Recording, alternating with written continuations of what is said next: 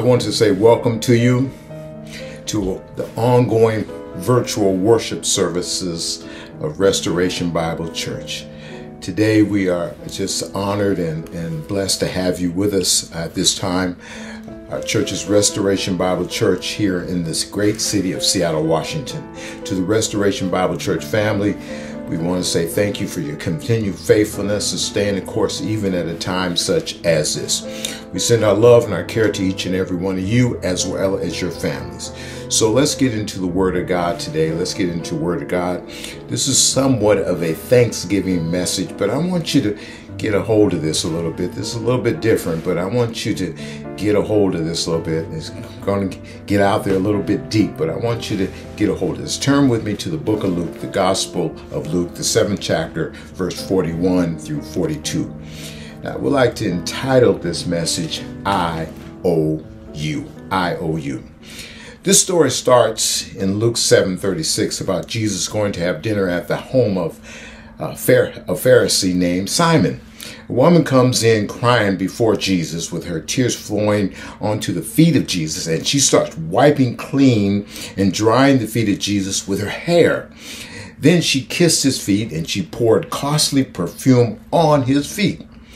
Simon the Pharisee, the dinner host, was thinking, if Jesus was a prophet and he was all he was supposed to be, he would know this woman is a sinner. Knowing what he is thinking, Jesus asked Simon the Pharisee a question in the form of this parable in Luke 7:41 through 42.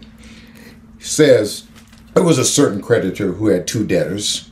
One owed 500 denarii and the other 50. And when they had nothing with which to repay, he forgave them both.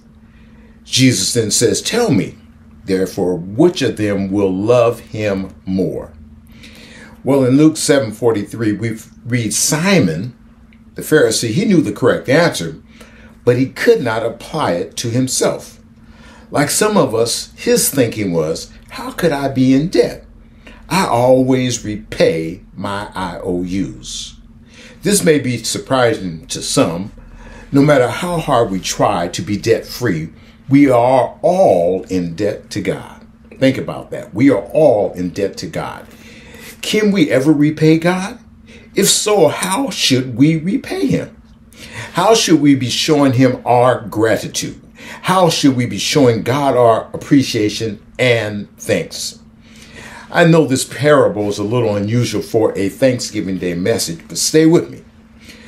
But it has been put on my heart to make us all think a little more than just how we normally think on Thanksgiving. We could put out countless amounts of reasons why we should be giving thanks on Thanksgiving Day. Thanks for turkey, dressing, potato salad, grandma's gravy, sister May's sweet potato pie, Auntie Nene's coconut cake, and a bottle of cold Pepsi in the refrigerator. We got reason. But when we look back over all God has done for us, from the simplicity of that we are still alive to the complex truth we have not gone crazy while we're still here. And he has provided all our needs according to his riches in glory. But often we forget that he also has forgiven us and taken care of our future through Jesus Christ. And that is a debt we cannot repay. So how should we be showing our thanks? I plan to get a little deep today, as I said earlier. I plan to get into this a little bit deeper. But first, let's look at this grateful and thankful woman here. We realize she was in a serious debt to God with no way to repay him. She was in serious debt. She was the one who owed the 500 denarii. But she is coming before Jesus, the earthly presence of God, the Son of God. She's coming before him. And here it says she has tears. She has these tears. See, these tears showed her emotional repentance. Her emotions flowed. But these emotional tears were not wasted. These tears were an outwardly sign of an inwardly change in her heart. She was determined to live a life better than she had before and take sin out of her life as much as she possibly could. I need to ask you a question. Have you ever cried in repentance before God? Cried in real repentance before God, the real tears of thanks. I'm not talking about them little ones, but the real tears of thanks. You see, it says also she wiped his feet dry with her hair.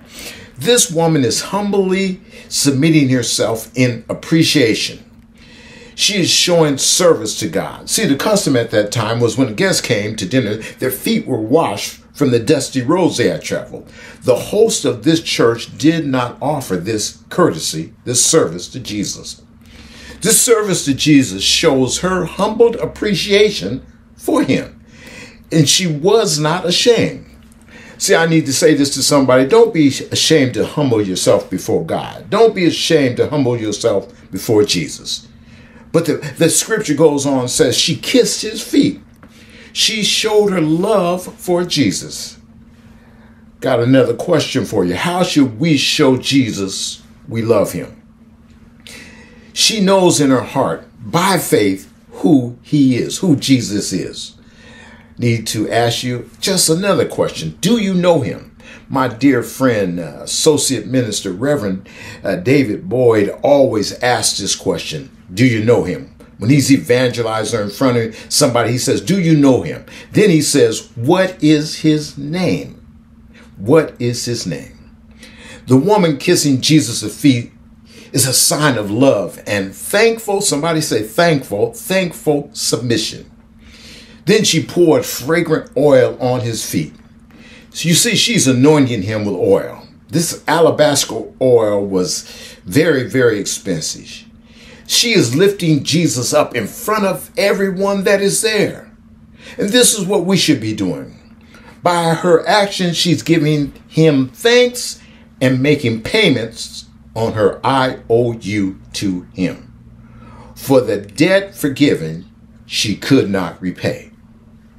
You see, overflowing love is the natural response to forgiveness and the appropriate response in faith. But only those who realize the depth of their sin can appreciate the complete forgiveness God offers them. Jesus has rescued us from eternal death, whether we are extremely wicked or just plainly conventionally, just conventionally good, as the world would say.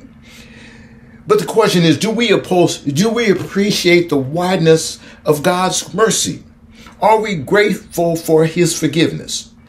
Does your gratefulness say to God, I owe you?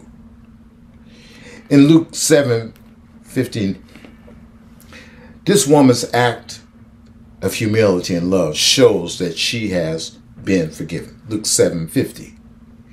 Jesus did not overlook her sins. He did, in fact, know this woman was a sinner, and he knew that her sins were many. There are many speculations and thoughts and reasoning why the Bible uses the term sinner here to describe her. But the fact is, she was no worse than all of us, and she was forgiven. The fact that her sins were forgiven caused her to overflow with love, gratitude, submission, and thanksgiving for Jesus. The woman's love for her thanks did not cause her forgiveness. These were not the cause of her forgiveness. Because you see, no one can earn God's full forgiveness. Her faith in Jesus, despite her sins, saved her. Well, I need to ask you this question. Do you have that kind of faith? By contrast, self-righteous people like Simon the Pharisee here in this story feels that their sins are so little compared to others, there's no need to get thanks or appreciation. So many people have no idea they should be thankful, and even less so, they would not understand they have an I.O.U. outstanding to anyone. It becomes very easy to forget how much has been forgiven us. The parable Jesus uses makes us consider the amount of debt we once were in. You see, we all had a sin debt extensive to pay. Mine might have been the 500 denarii and quite large, and yours may have only been the 50 denarii and small. But before Christ, we were all in debt, and we had a debt we could not repay. If my sin debt has been paid in full by the death, burial, and resurrection of Christ, how, Pastor George, how can you name a message I.O.U? Well, that's easy for me. Once we realize we are no longer in debt to sin, we become responsible to the person who paid that sin. We have a responsibility to him. I want you to think about Matthew 11, I think it is, verse 28 through 30. Jesus says, "Come to me, all you who are labor and heavy laden, and I will give you rest. Take my yoke upon you and learn from me, for I am gentle and lowly in heart, and you will find rest for your souls. For my yoke is easy and my burden is light." Well, this is you, and you've done this, you've come to Jesus. We have a responsibility to Jesus for the debt burden he has paid for us. This I.O.U. can only be paid through showing our thanks for all he has done. You see, I don't know about you, but I don't mind having Jesus holding my I.O.U. I don't mind that. I don't mind him having a hold of my I.O.U. And I try to make payments on that I.O.U. daily. And I don't ever want to become delinquent. See, I'm trying to close and talk about the appreciation and gratitude and thanks that we owe.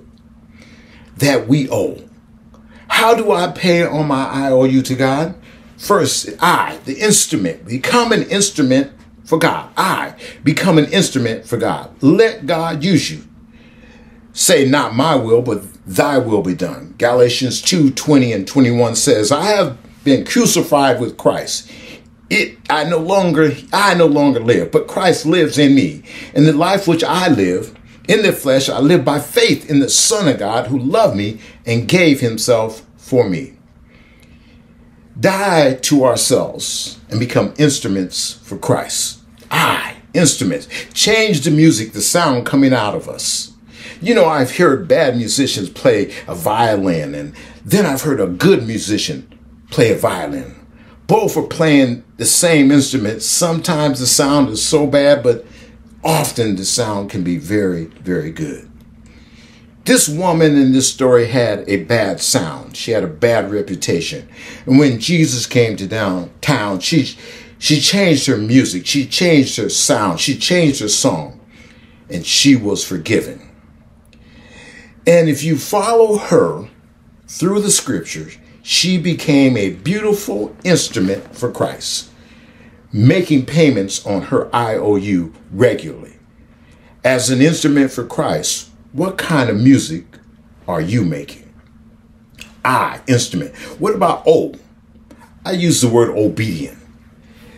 This here means carrying out the word and will of another person, especially the will of God.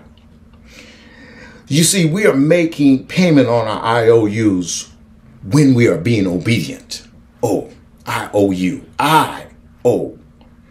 Being obedient. In the Old Testament covenant between God and man, obedience to God has the basis for receiving God's blessings and his favor. Samuel emphasizes in 1 Samuel 15:23, I think it's 15:22, that God's pleasures not in the sacrifice, but in obedience. Obedience is better than sacrifice. Even the promise of the new covenant emphasized by obedience to God. We do that by giving thanks. The perfect obedience of Christ brought to us grace, righteousness, and life. You see, I want to honor God. We should want to honor Christ by being obedient to him and his word. This woman in this story heard the word of God and the word Jesus spoke and obeyed them. Instrument. Obedient. And then U, meaning uninhibited. This you points to you. Don't you let anything stop you from giving God praise. We give thanks to God for what he did, what he does, and what he is doing for us. Uninhibited thanksgiving should spring from a grateful heart, and it is required of all believers, regardless of their initial attitude. We should be grateful to God for all things. Ephesians 5:20 says, "Give thanks always for all things to God the Father in the name of our Lord Jesus Christ." You see, we owe God thanks. This woman was not invited to dinner, but that didn't stop her. Yes, she had some issues. She was messed up, but that didn't stop her. She was a sinner, but that did not stop her. She was not going to let anything or anyone let her get in the way to showing her thanks. This is how we should be. I have many, many people in my life that I can just look and know that their lives are like Reverend Pamela Tillman and Reverend Jamila Boyd. Their lives show that they're giving thanks, and their thanks is uninhibited. Uninhibited. As I close, the woman in this story was not going to let anyone or anything stop her from showing her thanks to God. As an instrument, I for God and being obedient, and uninhibited, you, our highest praise and thanks is because of God's work of salvation and sanctification. Do you have an I.O.U. God is holding? Well, I need to say this to somebody. We should be making payments on it daily. The truth is that Jesus Christ gave his life for you and for me. And if Jesus Christ has in fact paid our sin debt in full, we are in debt to him. We are in debt to him. We have an unpaid I.O.U. to God. So we should always be making payments on it by loving other people, by being submissive to God, doing his will, being an instrument for God, obeying his word, and then being uninhibited by showing our praise for all he has done for us. God bless you. God keep you. I pray that helps somebody on this Thanksgiving.